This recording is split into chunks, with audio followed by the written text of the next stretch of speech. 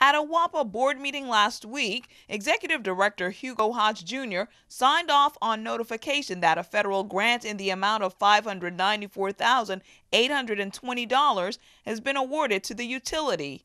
Agency heads say they plan to use the money to implement an energy service business unit. According to officials, the main goal of that unit will be to help WAPA's customers start using energy more efficiently and to create renewable energy projects.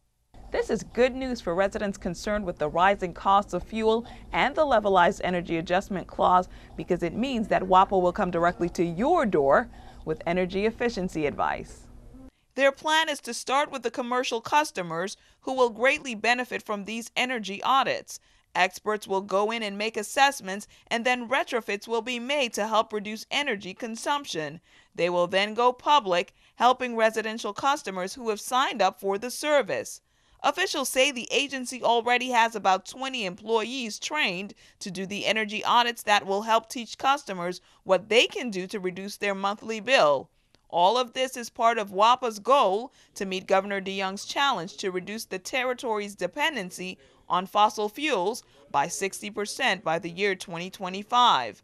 Director Hodge in the press release Thursday said the funds should become available sometime next month. Hodge also said the Energy Service Business Unit will be a value-added service for all of WAPA's customers. In fact, Hodge hopes the unit, once established, will even encourage customers to use the website more. Erica Parsons, News 2.